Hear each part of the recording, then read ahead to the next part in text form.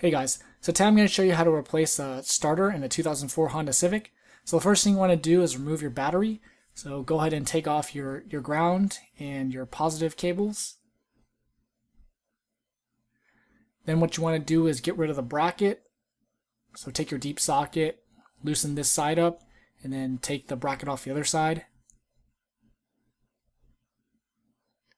Take your cover off and then take your battery out. So there we go.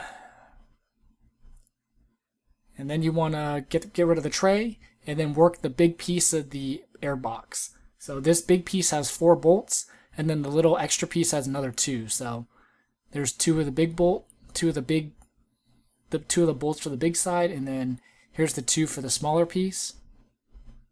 So there's the other bolt. And then there's also you need to unclip this wire here to get the little piece out completely.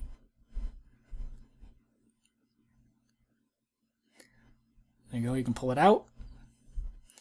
And then work the other 2 bolts for the bigger piece of the airbox. So there's one of them. And then the other one is near the battery. So there's that one.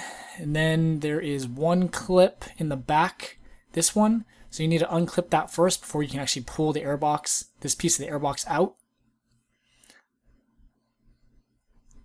So that's where it clips into, and then it's just a button on the top that you need to push. So that's illustrated here. So push that, you can get it out, and then you finally can get to the starter. So the starter is actually only 2 bolts. So first take off this ground piece thing, and then there's one nut that gives the starter electricity. So that's this here. So take that nut off, and then the starter is only 2 bolts. So this is the easier one. And then there's the other one on the lower side of the starter, which is harder to get to, which is this one. And I have a picture of it to show you. But once you get those 2 bolts out, then you just need to take the starter out and replace it. Do everything else in reverse order. And that's pretty much it. So I hope this helped you. Don't forget to comment, like, share, and subscribe. And thanks for watching.